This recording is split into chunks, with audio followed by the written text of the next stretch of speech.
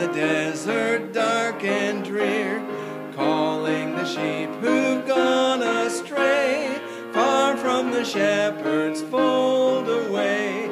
Bring them in, bring them in, bring them in from the fields of sin. Bring them in, bring them in, bring the wandering ones to Jesus.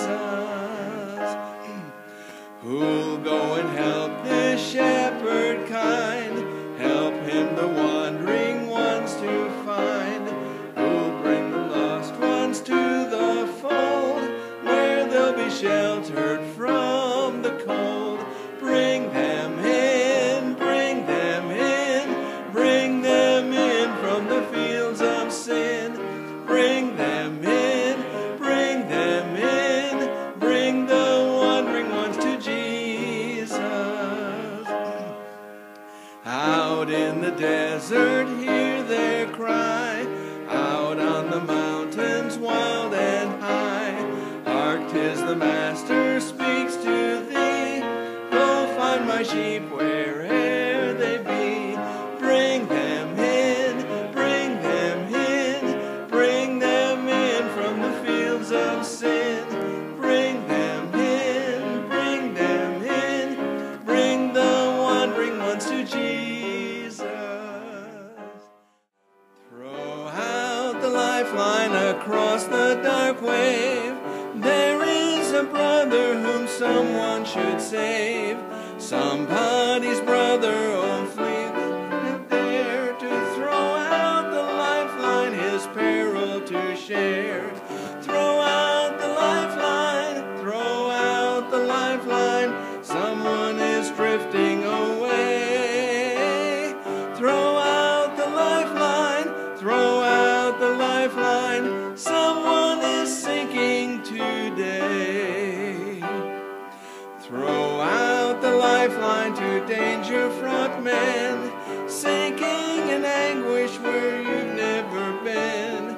Winds of temptation and billows of woe will soon hurl them out where the dark waters flow. Throw out the lifeline, throw out the lifeline, someone is drifting away. Throw out the lifeline, throw out the lifeline, someone is sinking today. Soon will the season of rescue be o'er, soon will they drift to eternity's shore. Haste then, my brother, no time for delay, but throw out the lifeline and save them today. Throw out the lifeline, throw out the lifeline, someone is drifting away. Throw out the lifeline, throw out the lifeline, someone is sinking today. I'm learning to lean, learning to lean, learning to lean on Jesus, finding more power than I'd ever dreamed. I'm learning to lean on Jesus. I hope you're learning to lean on Jesus.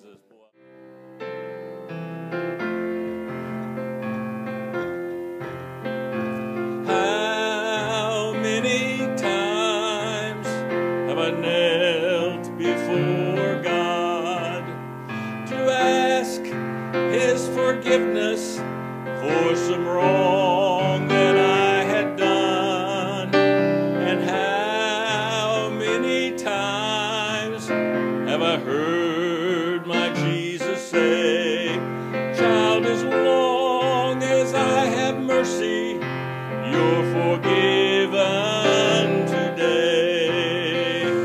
Mercy, mercy, God's loving mercy that saves both you and me. If we had gotten justice, we'd surely mercy at the old rugged cross. So aren't you glad of God's mercy? I was a sinner.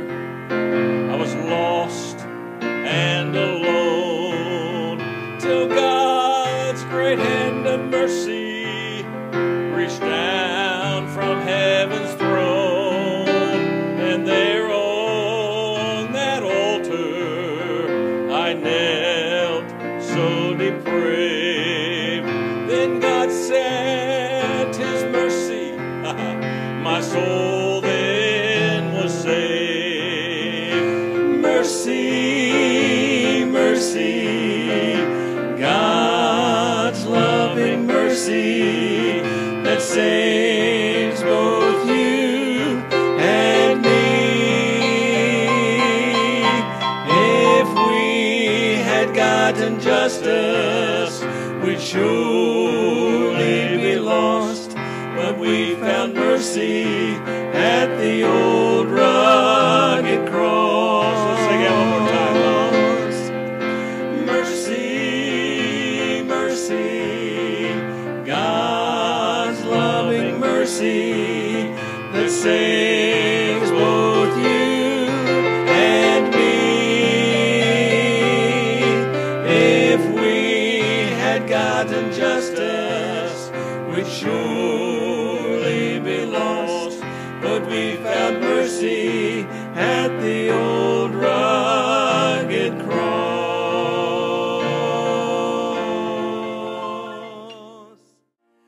Rescue the perishing, care for the dying, snatch them in pity from sin and the grave. Weep o'er the erring one, lift up the fallen, tell them of Jesus the mighty to save. Rescue the perishing, care for the dying, Jesus is merciful, Jesus will save. Down in the human heart, crushed by the tempter, feelings lie buried that grace can restore. Touched by a loving heart, wakened by kindness, chords that are broken will vibrate once more. Rescue the perishing, care for the dying, Jesus is merciful, Jesus will save. Rescue the perishing, duty demands it, strength for thy labor the Lord will provide. Back to the narrow way, patiently win them, tell the poor wanderer a Savior has died. Rescue the perishing, care for the dying, Jesus is merciful, Jesus will save.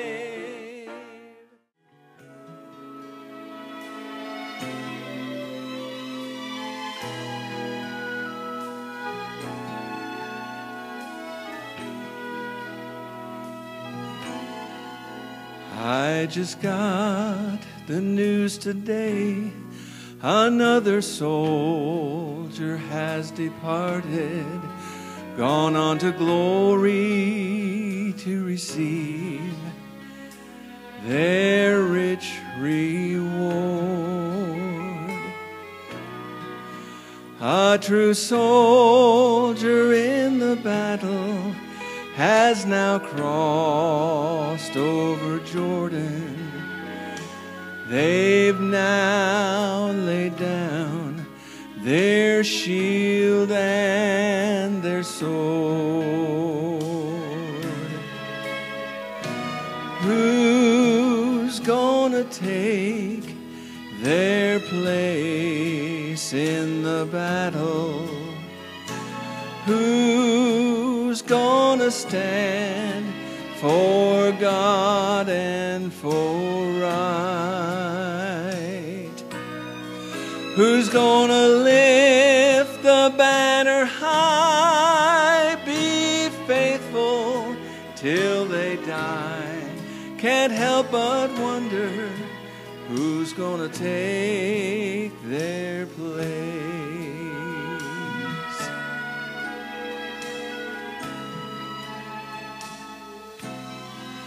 The invitation was given at the end of the service. Only one had come forward in revival that week. The pastor asked that one young man for his testimony, and joy filled my heart as I heard him speak.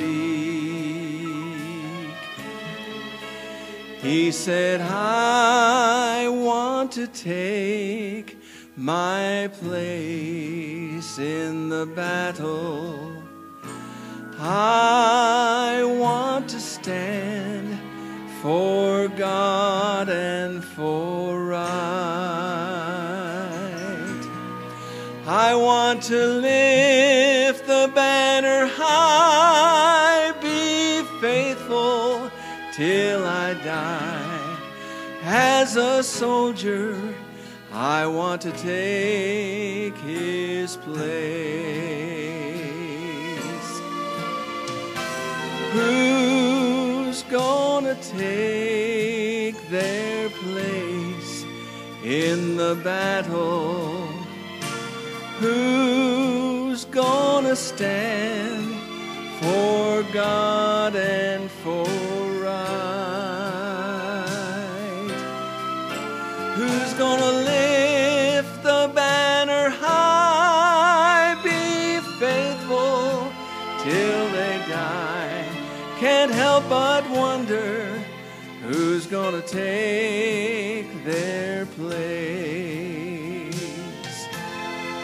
I want to lift the banner high, be faithful till I die. As a soldier, I want to take my place.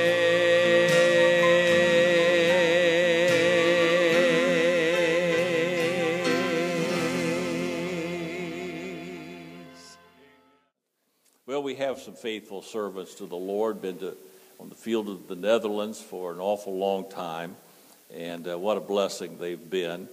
Holland and so on, and they have been faithful. We got to visit with them a little bit last night, and it's wonderful when you run into people who stand on truth. You know, it's just not passing fads. It's not just what's for the moment. It's standing on the truth of God's Word and just doing it day in, day out for all the years that they've done it. And I thank God for them, and I pray God gives them health and continues their ministry there. It's a delight to have the Spoelstras. Brother John Spoelstra will be speaking to us at this time. Brother Spoelstra. Thank you. What a blessing it is to be with you this morning.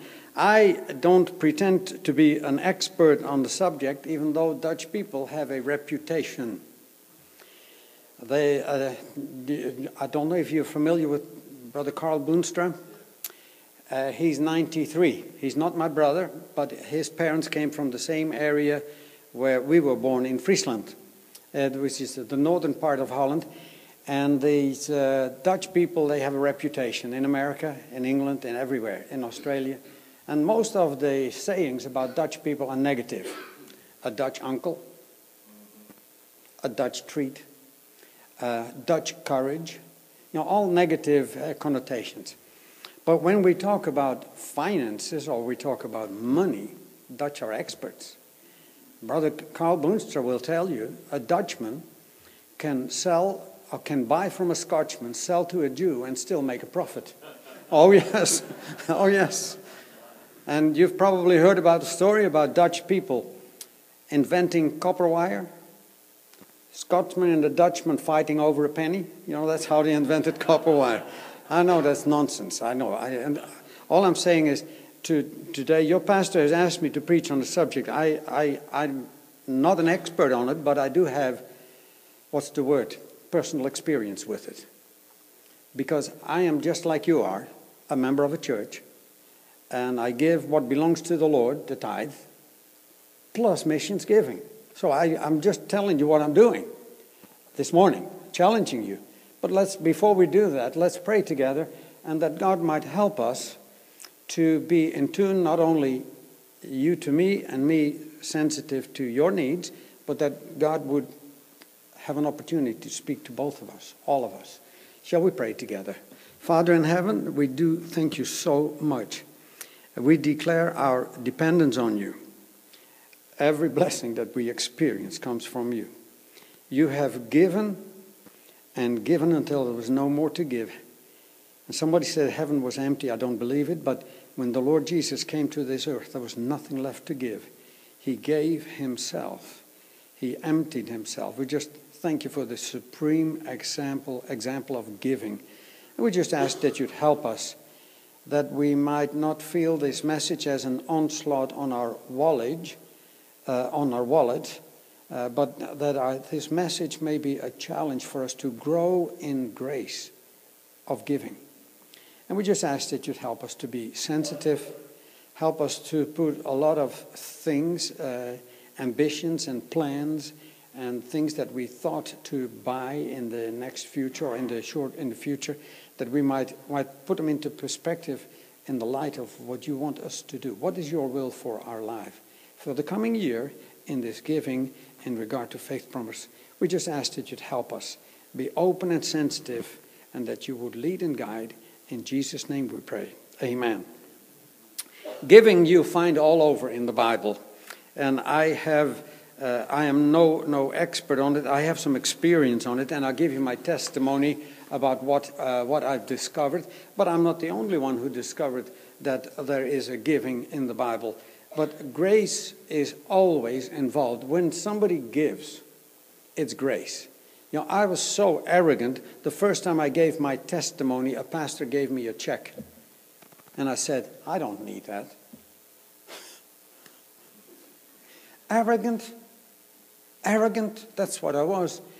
And I shared it with a man, and he said, Brother John, it's a humbling experience to receive. But it's the grace of giving. It's a humbling experience. Before we can be saved, we need to be humbled and to be ready to receive forgiveness. Amen. And it's so hard for a Dutchman to humble himself. And it's so hard for Missourians. And it's so hard for people everywhere to do the same thing. But there is something about being gracious in giving and gracious in receiving. And what a blessing it is. I used because I didn't speak Romanian, we brought goods to Romania to help and strengthen the hand of a pastor. Pastor never said, I'm too proud to receive this.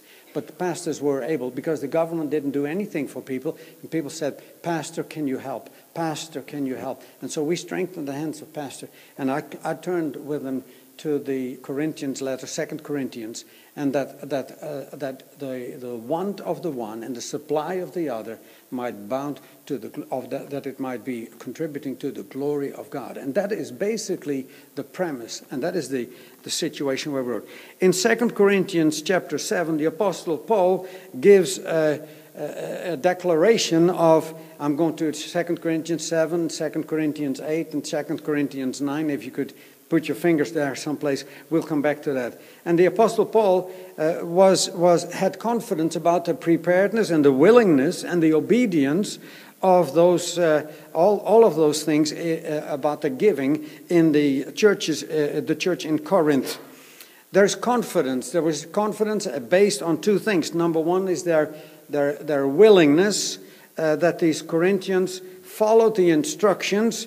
In regard to the church discipline, there was somebody in the church had sinned, and they dealt with it, and they followed through with it. And Paul says, that's great, that I commend you on that. And then the second one is that they had showed respect to Titus in the way how they had responded to Titus, because Titus was sent by the Apostle Paul. And Paul commends the Corinthians church, and everything that Paul had said about the Corinthians to other churches, they had confirmed. And so what Paul asked them to do, they did from the heart. That is a very difficult thing for us to do something that you're being asked. All right. No. It's not all right. He wants me to. She wants me to. No, that's not from the heart. Is there anything else I could do? Is there anything else with a cheerfulness? If you want to have joy in giving, because God loves a cheerful giver, then you will have to do better than all right. God loves a cheerful giver. I was confronted with faith promise giving a few weeks after I was saved. In Australia, I got a pink slip. A pink slip means I got the notice that I had no longer a job. That's a pink slip. And I heard this message about faith promise giving. I said to Joanne, if this thing is working, it's got to work now. Yes. Because we had no income at all that we could calculate, figure out. Bookkeeper's faith, We couldn't. So we prayed. And on Monday, I went out to an industrial estate, knocked on doors at different places that sometimes they advertise vacancy, that they have employed. And I knocked on every door, vacancy or no vacancy. I knocked on every door. But by the end of the day, I had a job and I made more money than before. And it made up the difference, what we had promised on faith promise giving. I was sold on the idea. I was sold on the idea, not because it worked, but it was by faith. No, of course, I had to go out and do a number of things. I recognize that. But God knew already, long before, that He needed to teach me, trust Him. Trust Him. And it's not a matter of prosperity gospel. I'll stay away from that as far as I can. But if the Holy Spirit puts on your heart to do X, then do X. If the Holy Spirit puts on your heart to do Y, then do Y. And if He, of course, the letter Z is in the alphabet too. But whatever He tells you or teaches you to do, number one, you need to be totally sold out before the Holy Spirit can speak to you. These Macedonians, they gave of themselves first. If you're not sold out, how does God speak to you? It's an amazing thing. Paul had said to the Corinthians, or about the Corinthians, this is a great church and they do exactly as I have asked them to do. And everything that they have been asked to do, they did from the heart. And so Paul says, I am rejoicing. In 2 Corinthians 7, verse 16, the last verse, he says, I rejoice therefore that I have confidence in you in all things. They're taking care of church matters, they're taking care of other things, and then, of course, in this giving. And then he says, moreover, in chapter 8, verse 1, moreover, brethren, we do you to wit. Now, I wasn't raised on King James language, but we do you to wit. We know the word wit, a witty person, a person who has knowledge, has understanding. We want you to know, put you in the know, of the grace of God bestowed on the churches of Macedonia. I need to give you a little bit background. Corinth was a world city at that time. And Macedonia, a number of cities, you know the names of the city. I'll just enumerate, not because I want to show you what I know, but we just want to know, is it biblical what we're doing? And these churches in Macedonia is Philippi. You know a number of people in the church in Philippi. There was a jailer, there was Lydia, there was a girl that had been demon-possessed. We know those kind of people. That's what the congregation was made up of, the people in Philippi. The letter to the Philippians is a result of that. What a blessing to see those Philippians. The Philippians, the church at Thessalonica, where Paul got threatened and had to leave town. He came to Berea. They were more noble than the others. This Berea, Philippi, Thessalonica. Those are the Macedonians. Those are those churches. They're real people. They're not just historical figures. They're real people. with a relationship with God, a jailer who had washed Paul's wounds. I mean, he cared for Paul. There was a connection there. What an amazing happening here. He says, I rejoice. And he said, I want you to know about the grace of God bestowed on the churches of Macedonia, Philippi, Berea, Thessalonica, and probably others. And so the care. Paul says, he said, he wants to make these Corinthians excited about giving. They were people with money. They had a good economy. Those Macedonians, that was a different story altogether. They were in a poor, underdeveloped area, and they just didn't have it, so to speak. The Corinthians, they were in the wilderness. There was trade on. There are two harbors in one city, a little bit apart, and they could drag ships from one end to the other to avoid the treacherous waters around there, around Achaia. But what a blessing for Paul to be in Corinth and to challenge those Corinthians. They had money. They were able. They could. I'm going to give you just an illustration. At one time I said to a pastor in Romania, I said, faith promise is such a blessing. And it is a wonderful blessing to your people. He said, okay, John, you preach it. And so that's what I did. I challenged the people. And I told them about the grace of God. The churches of Macedonia gave of themselves. They were so poor. They gave themselves first. And nothing happened at the end of the service. Nobody came forward. Nothing happened. And about 10, 15 minutes, it was dark. There's no street lights, no shops to go to, no eating places. It was dark. And it was just nothing happening. And after 10 minutes, the first one came back. And there was one chicken that was dressed already before they had gone to church. It was at home. They brought it and brought it to the pastor. Somebody else had a big jar with milk. And the cow had already been milked before church. You don't do that. And they brought them the milk to the pastor. And there were loaves of bread. They had already been baked before. And they brought them to the church. He loaded up his trunk, the trunk of his car, because he had guests, he had visitors. What an amazing thing. People are never too poor to give if they give from the heart. If you give from the wallet, you're always too poor. Amen. Amen. And it doesn't only work in areas where people are poor, but it works everywhere. I just give my personal testimony. We have the car. It's been sitting on jacks for a couple of years. In fact, we bought a vehicle 8 years ago, and out of those 8 years, 7.5 years it's been on jacks. Just make sure I wouldn't have to pay for new tires. I'm trying to think ahead. Yeah. We had a blowout once, and so I learned. So what a blessing it is. And then it not only needed a new compressor because of the seals that leaked. I didn't know you had to put the compressor on jacks as well. I didn't, but anyway, I'm just kidding. I didn't know brakes, calipers, sometimes they don't release at the right time. And so I was faced with a situation, need a new compressor and new brakes. And this one was 800 and the other one was 700.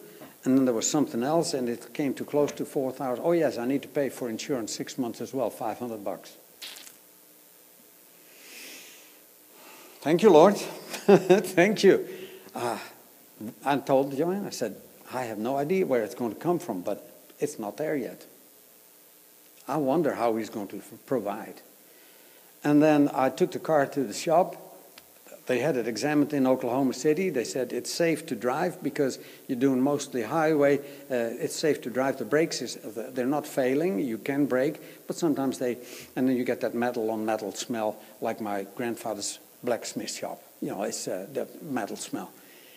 I went in Springfield to another dealer. The church has a relationship with that mechanic, and they said, we can't find a problem with the brakes. Apparently, this thing by using it, had eased itself up. I don't know the natural explanation, but I didn't have to pay the $700-800 for it. Now I did have to pay for the compressor. Not today, I need it, but next week I will need it probably. And what a blessing it is to make my wife comfortable. And the insurance is being paid. Without insurance, you can't do this. You cannot do that. You have to have insurance, financial responsibility. What a wonderful thing to see that God does not only provide in the time of the Macedonians, but that God also provides today. Either postpones bills or defers things. But what a blessing it is to see that God is in charge. Everything that I have from my Father, we sing. In Dutch, I think it is, because nobody responds. Do you sing that in English now? Okay, good. So many illustrations come to my mind. But Paul cared for these people in Macedonia. Paul cared for the folks in Corinth. And he cared for the people in Judea. Because in Judea there was a problem. There were poor widows in the church, and there was persecution, and man couldn't work, and there were great material needs. Do you remember reading about in the book of Acts how there were Jewish widows who murmured against, or the non-Jewish widows who murmured against the Jewish widows, and God in His wisdom appoints 7 men with non-Jewish names, Gentile names, as deacons in the church. It's the wisdom of the Holy Spirit to appoint the kind of men, silence all the murmuring, all the complaining. But there were some other needs as well in those churches. And Paul got a burden. How did Paul get the burden? He knew it from Barnabas. Barnabas had gone to Antioch. And in Antioch, Barnabas goes out to get the Apostle Paul from Tarsus, because he had been parked someplace. Nobody trusted him because he was looked upon as a double agent. And Barnabas goes after him, the son of consolation. Then Paul and Barnabas go out and start their missionary trips. And I know there were some problems. It's very rare that 2 preachers get along or 3 preachers get along without an argument or a disagreement. But anyway, here Paul names this collection. And he says, for instance, in Romans chapter 15, verse 26, if you'd like, read it with me. And I'll read it in Dutch and you read it in English, okay? No, I'll go with you to 1 Corinthians 15. In 1 Corinthians 15, verse 26, he said, "It hath pleased them of Macedonia and Achaia to make a certain contribution for the poor saints which are at Jerusalem." And so this is what we've been looking at. And Paul had Titus given a commission so that Titus could go to Corinth. And now we are ready to read 2 Corinthians chapter 8. And we read verse 16 through 17. If you would do that with me. We read chapter 8, verse 6. And he said, "Insomuch we desire Titus," and there's the connection with Titus, "that as he has begun, so he would also finish in you the same grace also. Therefore, as ye abound." See, he's telling these people, they're excellent believers, they are abounding in a bunch of things. Now this also. He says in verse 7, "As ye abound in everything, in faith, in utterance, in knowledge, in diligence, and in your love to us, see that ye abound in this grace," and that is called the grace of giving, taking up the offering for the saints, "that ye abound in this grace also. I speak not by commandment." I'm not giving you a commandment, "Ye shall," but by the occasion of the forwardness of others, and to prove the sincerity of your love. So others have done it, and you can do it. And here is an opportunity to show that you really love, not the others, but that you really love God and that you do love your fellow neighbor, your fellow man. For he says, "You know the grace of our Lord Jesus Christ, that though he was rich, yet for your sakes he became poor." He gave himself to die. You cannot be any poorer than that. He gave himself to die. He is the supreme giver. And in his death, he gave us life. What an amazing exchange. What an amazing grace that we received. He says that for your sakes he became poor, that ye through his poverty, his bankruptcy, his physical death, that ye might be rich. Wow. Wow. If you're not overwhelmed by this statement or by this exchange of riches and poorness and riches, if you're not overwhelmed by this, Paul says, he says, I give my advice. I heard your pastor say this morning, at the card in his hand, he said, nobody will come to you. Paul doesn't say, you've got to do this and you've got to do that. No, there's no commandment. But he says, I give my advice. The wonderful part is when Paul gives advice, he speaks, and this is by the inspiration of the Holy Spirit. Here is God speaking. He says, I give my advice, for this is expedient for you. To expedite means to help along the way for you who have begun before, not only to do, but also to be forward a year ago. And so the problem was they had started, but they had lapsed. And that's possibly the gentlest way to say it. And he says, now therefore, wherefore, because Jesus had become poor for your sakes, that ye might be rich, therefore perform the doing of it, as that there was a readiness to will, so there may be a performance also out of that which ye have. He says, for if there be first a willing mind, so there's a heart involved and a mind involved. What a beautiful combination. Because if the heart is in tune, the mind will follow. Are we getting this? What a blessing. The heart dictates, the mind will follow. And then he says, if there's first be a willing mind, it's accepted according to that a man hath, and not according to that a man hath not. Now we have bookkeeper's faith, that it means I have the income, I subtract the outgoings, and the balance I have at my disposal. That's bookkeeper's faith. This is not the kind of faith we're talking about here. Because a bookkeeper can calculate. What you cannot calculate, you have to do by faith. Any accountants here? Any administrative people here? Okay. Keep working at it. Keep working at it. But it's by grace. It is by grace. This is a challenge. This is different. This is outside what is being taught at any bookkeeping course. This is way outside. It is a spiritual enterprise. It's a spiritual undertaking. And he said, for if I mean not that other men be eased and ye burdened. Pastor said it so clearly before the service.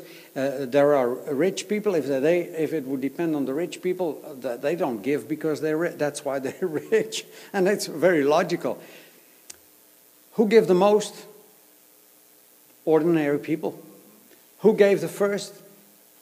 Their heart, and then the Macedonians in a depressed economy. You can give as much as you want to. I'll say that again. Nobody got excited. In a depressed economy, you can give as much as you want to. If you're in tune, the Holy Spirit directed, it is wonderful. He said that there be equality, but by an equality in verse 14, not at this but that now at this time your abundance may be a supply of their want, that their abundance also may be a supply for your want, that there may be an equality. What a beautiful balance there is. There's the supply, there's the supply from the one, there's the want on the other, and God sees to it that there is an equality. He balances things out. As it is written, verse 15, he that hath gathered much had nothing over, and he that had gathered little had no lack. But thanks be unto God, which put the same earnest care into the heart of Titus for you. It's the heart matter. See it again? It's the heart matter. And Titus had a heart that was in tune with the needs of these people, that the grace of God would be bestowed on them, that they would be rekindled and reactivated and reinstated in what they had lapsed into. And so what a blessing it is that Paul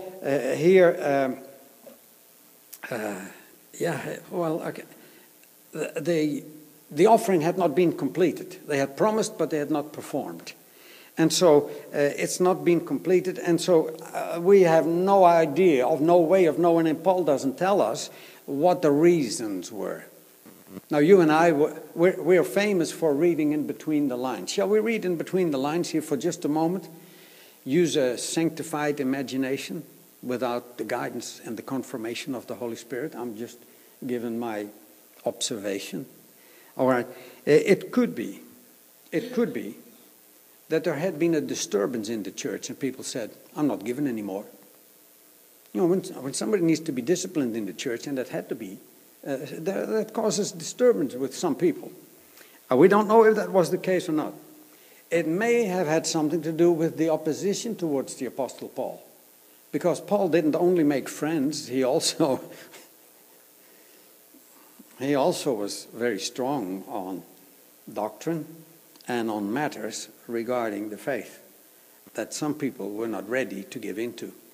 They were just as stubborn as Missourians in Corinth, and they were just as stubborn anywhere in the world. People are not ready to surrender to the will of God, because it means I will sign my own bankruptcy. I no longer determine what I'm doing. And so Paul had some enemies. I'm reading between the lines here. So there is also a possibility that people had focused on all matters in regard to the church itself and not had any eye for the needs around them or in the world around them. Whatever that is, Paul does not give a full explanation, and he does not confront this church. This is the grace of God in the writing of the Apostle Paul. He does not make him more mad than he has to. Do I have to reword this, or am I being understood? He doesn't rub them the wrong way for the sake of rubbing them the wrong way. He wants to accomplish a goal, and that's what he desires, and that's what he does. So he doesn't go tries to figure out all the reasons why it did not happen, or people said it didn't happen. But this is a very important chapter for us, because the Apostle Paul is getting ready to get these people re-excited. Initially they were excited when Paul taught it. Now Titus is coming, and Titus is teaching the same subject, and he is reminding and expanding, and he is reinforcing what he's doing. And so this chapter is an important chapter. And it is great to give you responsibility. Some people carry responsibility and make something out of it. Yeah. Sometimes people say, it's our duty to do this. No, it's not our duty. It's our expression of love to do this. If we don't have the love, please don't. If you give out of duty, you do minimum performance. If you go out of love, you go maximum performance. Amen. Thank you, Brother John. That is good. I needed that today. What a wonderful exhortation. No, that's not. It is so beautiful to see that God wants us to be excited, that God wants to be generous, that God wants to be hilarious. I was confronted, I told you, about faith promise giving. And there was a preacher that had come. He just been promoted to glory, Dr. Jim Vineyard. I don't know if you know the name. He came to Australia. He put his coat on backwards, and he made a mockery of all these people that have white collars and all that stuff when they stand in the pulpit. And so he said very simply, amongst the other things, he said, if you have not been given, you have not been given enough. If it hurts to give $5, you give $10. If it hurts to give $10, you give $20. And if it hurts to give $20, you give $50. I said, he's not going to stop in my heart. And he said, and if you give 100 and it starts to feel good, he said. It's amazing. But he was talking about an hilarious giver. He was talking to a Dutchman who was a penny pincher. You know, he unbolted everything that I knew about economy, about economics, about administration, about making ends meet. He revolutionized my thinking. Well, what a blessing it is to be challenged in your faith and to grow and to be extended. And you know, a congregation like this, it's wonderful to have the testimony that you have 50 missionaries, but your pastor already sees there is much more possible. I see that there is much more possible.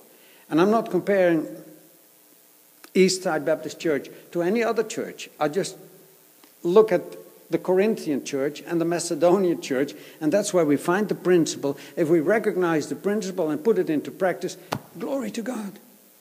Glory to God. And if you can support 100 missionaries, praise the Lord. I don't know, but you need to first be surrendered totally yourself. If you're not totally surrendered, first of all, you need to be saved. Yeah, if you're not saved, that is your greatest need. Your greatest need is not to become part of Faith Promise Giving. Your greatest need is to be saved and trust the Lord Jesus as your personal Savior. Repent of sin, trust Him. That is a great combination. That's not a work, that is a requirement. What an amazing thing is. And so Paul gives these churches here the motivation. And he said, we don't only give because there is a need, but we give because we have the proper motive. And that's what I'm trying to get to. If I have the proper motive, nothing will stop me. If I give because there's a need, then I very quickly discover that I have some needs myself. And my needs take priority over the needs of others. Come on, am I the only... this morning I was challenged to be honest. And I've been trying to do that all the time. Speak the truth in love. I do love you folks. I'm not mean and ugly. I may look that way, but I'm not that. I was born the way I was. No apology. I wasn't born old, though. Never mind. Paul appeals to these churches in Macedonia. I said it, Philippi, Thessalonica, Berea, and all the churches of northern Achaia. And these churches were poor, but they gave with great joy and liberality. That's the definition of their giving, of their mind, of their heart. That's the definition. Liberality and with great joy. If you haven't had joy in giving, you're obviously not given enough. And he's a Dutchman speaking with authority, because I am, and I give my testimony. If it's not fun to give, it's not rejoicing. If you're not happy in giving, you got to give more. I'm giving my testimony. I'm not telling you what to do. Paul says, "And I speak not by commandment, I give my advice." And so I give my testimony. What a blessing it is. What a blessing it is. And so there is an example. Paul gives the example. Titus comes to the church in Corinth. He said, continue what you started. It's not a commandment. I mentioned it to you. And Paul assures them that it was not his desire to place a burden or a yoke upon their shoulders. It's not so. He said, no. And we're not putting any pressure on you either, because grace of God never puts pressure on anyone. Amen. If God gives you the grace to give, give. You have to have the grace to receive first before you can give. What a wonderful statement. And Paul shows us how important it is. He says, we make you known, they want you to know, brethren, the grace of God. And then he continues that the needs, the church in Corinth had been liberal as the churches in Macedonia at first.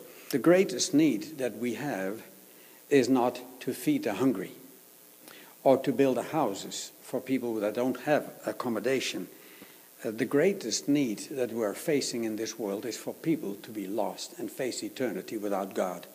And that means a place. I saw a tract here in the book rack here, or in the tract rack, hell. It's a horrible place. We see trucks driving along the Missouri highways, the interstates, heaven or hell. It is your choice. Jesus Christ is the way. What a message. And just somebody painted on the truck. I have no idea why people, but that's the greatest need that people have. It's not to have more goods, more things, more it. And so we can, in an extended way, you can reach people that cannot be reached any other way. If I not give personal illustration, but if I use Jerry Daniels, you know of Jerry Daniels to Kenya, missionary to Kenya. He made a statement. I get his newsletters every now and then, and he apologized to me when we came to Holland. He said, Brother John, he said, we had, without advertising, we had 600 people that came and watched a video when we projected a film on the screen, word of mouth, and 600 people showed up. That's amazing. It was a different world. He said, I hope you're not discouraged working in Holland. And I appreciated his sensitivity to me receiving his newsletter. But I read this month, in fact last week, that they are recounting that the churches that have been started by men who have been instrumental in starting them, men that he had been connected with, churches that his son had started, and the disciples of their churches, they came to a total of over 7,000 churches. I'm overwhelmed. Those Kenyans didn't have half the money that you and I have at our disposal. And yet they're starting churches. It's incredible. And I have no idea of the mechanics of how it all works. But that's the burden, that's the heart, there's this desire. And it's a challenge for us, for you and me, for us. And so there are young men there that are about to start Bible college. There are young men there that are maybe in need of a vehicle or some transportation, or that maybe they give them a piece of land and say farm it and provide your own income or food. It is an amazing thing how it works in one way of the world, in that part of the world. It doesn't work the same way in exactly every other part of the world. But there will be local churches, and God calls man into the ministry if men are willing to be called. God didn't call me until I was willing to open up. I prayed, send me anywhere. Dishonest prayer. And in my heart I thought, as long as it's not going back to Holland. I confessed my sin, and I said to God, I'm willing. Wherever, whatever. It is so amazing. When you read in the Bible, when men are in extreme circumstances, difficulty, Joseph was in the pit and God was with him. That was an encouragement to me. Joseph was in jail in Egypt because of Potiphar's wife, and God was with Joseph. What a blessed thing it is to know that God is with us. I am with you. We believed it, and so that made it so totally different. And so Paul doesn't just give statistics. Paul doesn't give us any of these resume or a summary to impress us. But all he wants to do is see that we abound in this grace. Now, you may have thought and prayed, and maybe agreed with your wife on how much. My wife and I do. We compare notes. And then we compare notes, and I usually have to adjust to her. Up. I wouldn't dare to make her believe less. I wouldn't. And then usually a week later I said, oh Lord, I've not trusted you enough. And then I increase. And it's amazing. God's never disappointed us. I am confident that if your heart is given to the Lord first, that he will meet whatever gives he meet in your need, not only to meet your need, but that he may receive the glory of it. It's not the money, but that he may receive the glory of the disposition of your heart, of my heart. If he has my heart, he has my wallet. Amen. What a blessing it is to challenge you folks launching out on the missions month. And here we are. Paul doesn't give the statistics. He doesn't intimidate the church in Corinth, what all these Macedonians had done. And Paul speaks in terms of churches that were not able to perform because of all kind of excuses or so-called reasons. And here we see that Paul desired, Paul was not after the money, but that the grace of God might be bestowed on this church in Macedonia also. What a blessing that would have been had they responded initially. We would have missed this great chapter in chapter 8 and chapter 9. What a blessing it is. Here, if we look to chapter 9, and we're going to summarize, if I see in chapter 9, verse 2, he says, I know the forwardness, and the forwardness is boldness of zeal of your mind, for which I boast of you to them of Macedonia, that Achaia was ready a year ago, and your zeal hath provoked very many. Now today you're being provoked. Yeah? I'm a provocative man. I love to be provocative. What a blessing it is that the grace of God might be bestowed on you. Then he says, yet I have sent, in verse 3, I sent the brethren, lest our boasting of you should be in vain. This is Titus and 2 other brothers. So there's 3 of them, and 3 is good protection when you carry funds. And so he said that lest your boasting, our boasting of you, should be in vain in this behalf, that as I said, ye may be ready, that we are prepared, not only provoked, but also prepared.